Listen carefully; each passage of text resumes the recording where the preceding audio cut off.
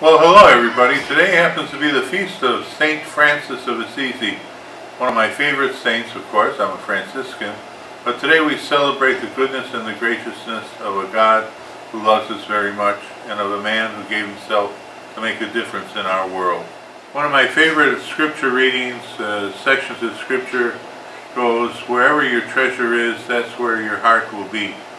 And as your heart is here with Padua, I hope you'll share your treasure with us as best as you possibly can, with all the rest of us, to make a difference here at Padua.